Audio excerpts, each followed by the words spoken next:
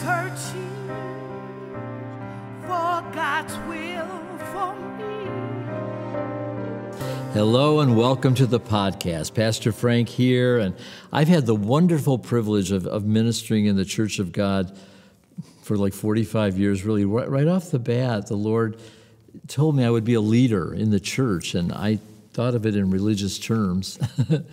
But leading is not just about an official title. We lead people to the Lord, and eventually titles come to us if we're meant to have them in our service for God. But that's not what is important. What is important is, do we lead them in the right direction? And what I want to talk to you today about the blood of Jesus Christ, we're continuing our 10-week series, is this understanding that the power that is in the blood to establish a brand new covenant with God. We have the old covenant and the new covenant. And many people are stuck in the old covenant, and I was, so I know what I'm talking about. I still try to pay for my sins. Peggy says, you don't have to do penance. Just by faith, you're forgiven. I go, I know, but I wish I wouldn't have said that and hurt that person or whatever. And I just love people. I don't like to hurt them.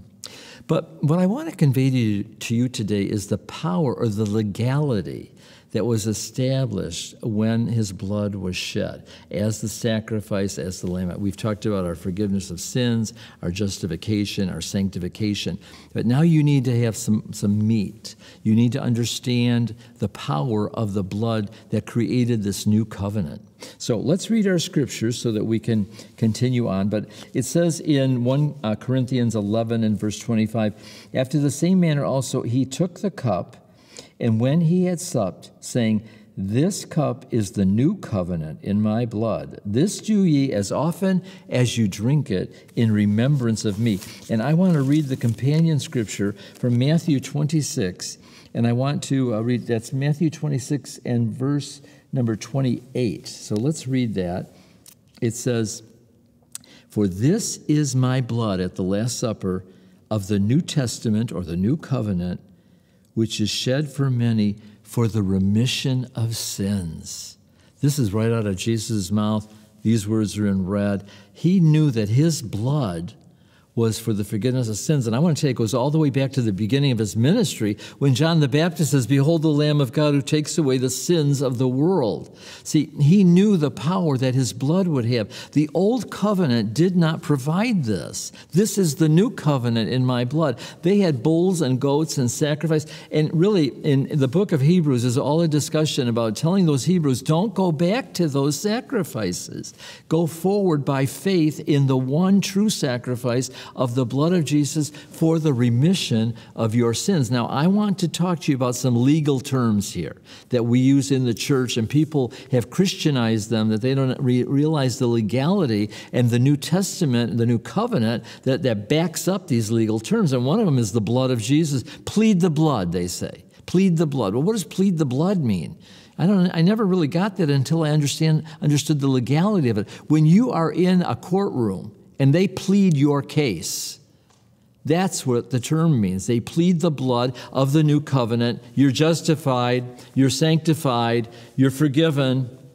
You plead the blood. And when the enemy comes against you, it says they overcame by the blood of the Lamb and the word of you plead the blood. Say, the blood of Jesus be against you. When you're pleading the blood, you are pleading every new covenant promise that's available through his. This is the new covenant in my blood. It doesn't get any clearer than that. Another one is this idea about, can I get a witness for Jesus? Does anybody have a testimony? How many know that in a courtroom, they have testimonies, they have witnesses. When you witness to the new covenant in the blood, you're saying this happened in answer to my prayer because of my new covenant with God through the blood of Jesus.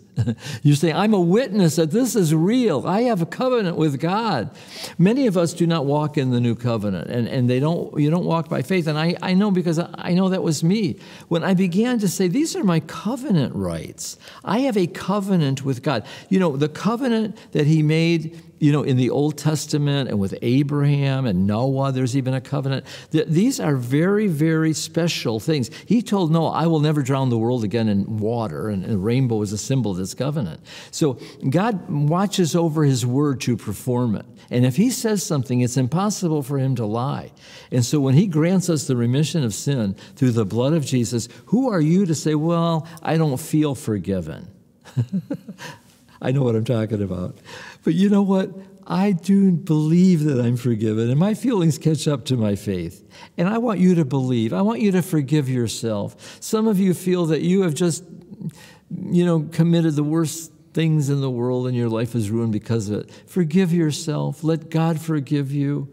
Take this new covenant as like a written legal testament, like the last will and testament, and it says the testator has to die for it to go into effect, for you to get the money that you're given, the benefit from that will. The guy has to die for you to be in the will. Well, this is the last testament. You are in the will. These are all I love it. Okay, people say I take it to an extreme. No, I know my Bible.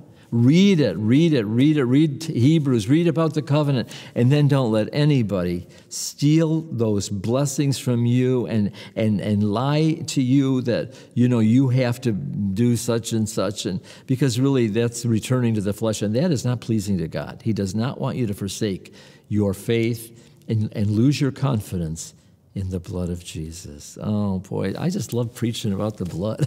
I feel like it's stirring me up. Amen. Father, in the name of Jesus, instill within each listener the strength that is available through their covenant right with God, through the blood of Jesus, and in the name of Jesus, speak it, write it on their heart, write it on the tablet of their heart, through the finger of God, through the power of the Holy Spirit, that they will know they have a covenant with God. He said he would write their law on their heart, that they don't have to be taught of man. They know it. In Jesus' name I pray. Oh, boy. This is meat for some of you, but go back, listen again, look up your Bible. Write me if you have a question. frankjulian5@gmail.com. I would love to hear from you. And I thank you again for listening. It is such a privilege and a joy in this new phase in my life. And I'm really honored that you're listening. And God bless you and have a wonderful week. Tell a friend about the program. We'll see you next week. Bye for now.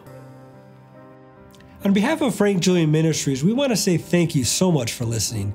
We upload podcasts every Thursday on Roku, YouTube, and audio podcasts, so make sure you subscribe so you don't miss out.